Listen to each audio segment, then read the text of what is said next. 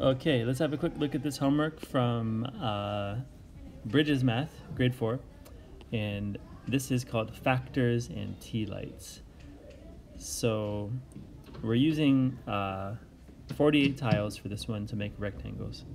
And we're going to write in the missing part of each rectangle. So every rectangle has the same area, 48, 48, 48, 48, 48. What would this rectangle shape be? So basically, let's have a look here. Use what you know about multiplication and division to fill these in. So first one, 1 times 48 is 48, right? Then here we have 2 on this side.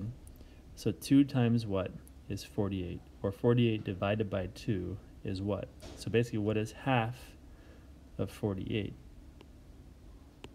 And half of 40 is 20, half of 8 is 4, so you could do 24 like that. And then the other ones, I'll just let you try to figure that out on your own.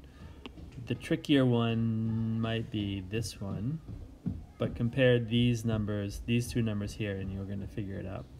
Okay, and then you're just filling in the factor pairs here. So 1 and 48, 2 and 24, and then use what you've done here, here, and here to get your other ones. So, question, is 48 a prime number or a composite number? And at this point, you should know that. So if you forgot, look it up. But it's pretty obvious which one it is if you understand prime and composite. And to explain how you know, once you figure out which of these it is, you could write this type of number, whatever you decide, has 3 or more factors, and 48 has how many factors does 48 have? So it is the same thing. Okay, and then this part is, what patterns do you observe? So what patterns are there with this list of factors? And if you study them, you'll notice some things. So take a look at, for example, if I double 1 to 2, what happens to 48? You make that half. And if I double 2 to 4, what's going to happen there? That is also double. That is also double. And what's happening to the other factor when you double one factor pair?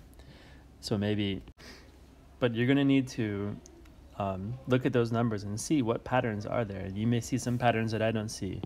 You might also notice that most of the factors are either odd or even. So which one is it?